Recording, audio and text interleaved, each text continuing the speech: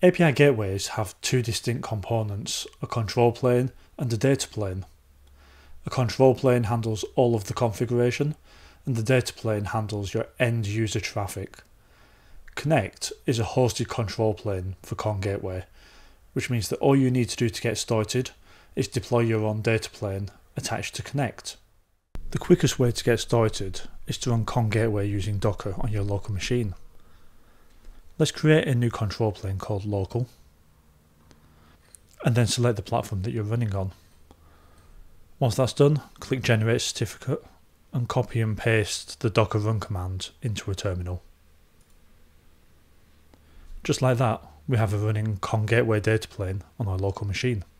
Before sending requests to your gateway, you'll need to create a service and a route.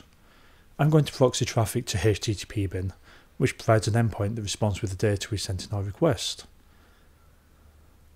The data plane that you deployed is accessible on localhost port 8000, and if we make a request you can see that it's proxied to the upstream URL, in this case, HTTP bin. Running Docker on your local machine is a great way to test things out, but no one else can access your gateway.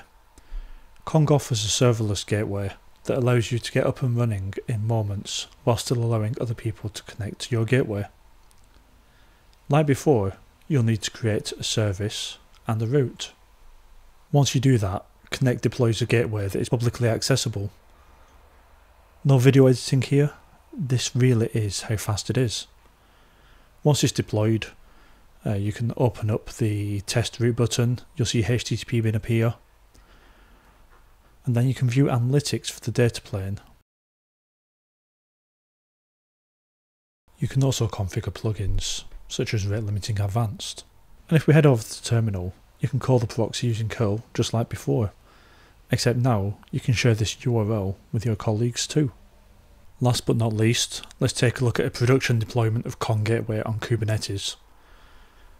I'm deploying on Amazon EKS, and I can follow the instructions provided by copying and pasting my way down the page. I need to create some secrets containing the certificates for my data plane to authenticate with Konnect itself.